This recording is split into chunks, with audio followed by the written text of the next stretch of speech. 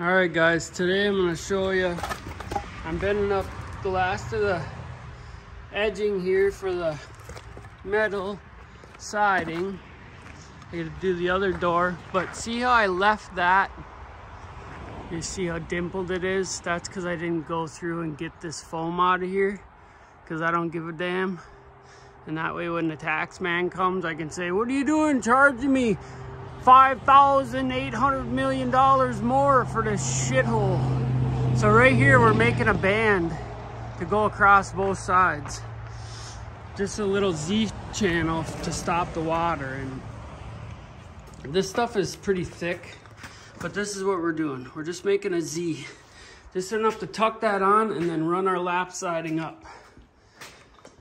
So the first thing I do here is try to get this thing from falling off. All right, so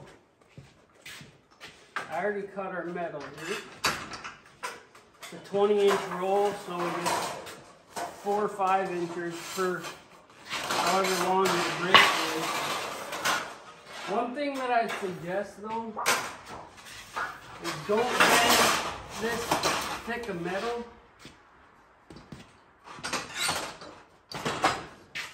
on a new brake, because this brake cost me $300 a long time ago, so I'm not really worried about it.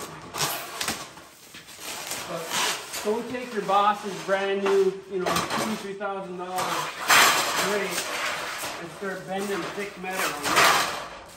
It's just not going to be too bad. So, back up. Just how we feel the rubbers here. I always keep these kind of tight to help me keep things where they need to be. I need to make a foot right here so I can stand on this and really crank.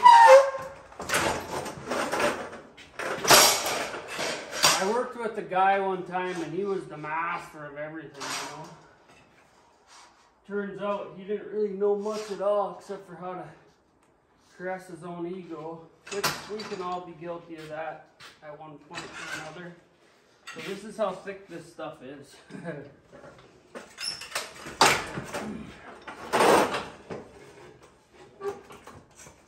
how you use the hem.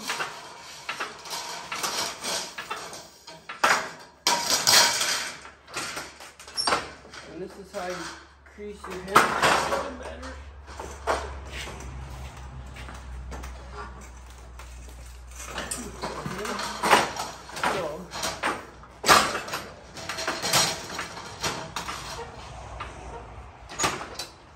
Just kind of eyeballing this.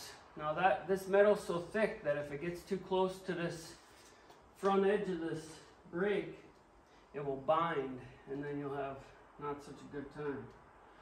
So I'm just kind of eyeballing it.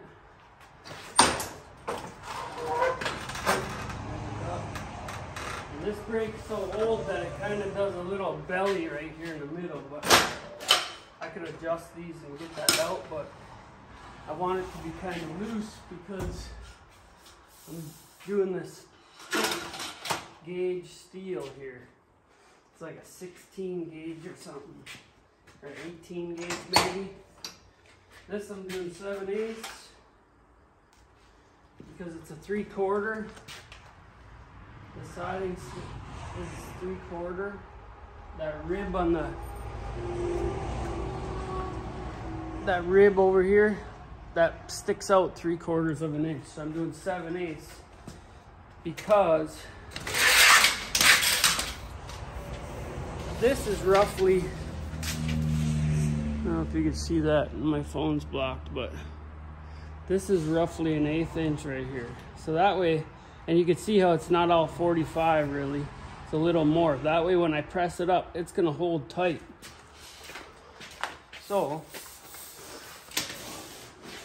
anybody that does brake work, they know exactly what they want, So, double check 7/8.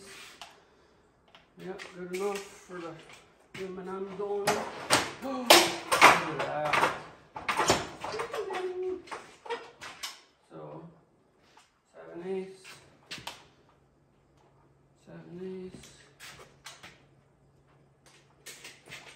tighten her down first.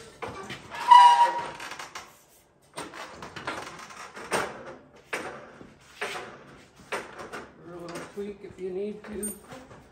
There you go. Nice Z channel. Just slop this right down on the pile. They all look the same. That's what it be. Thanks for watching.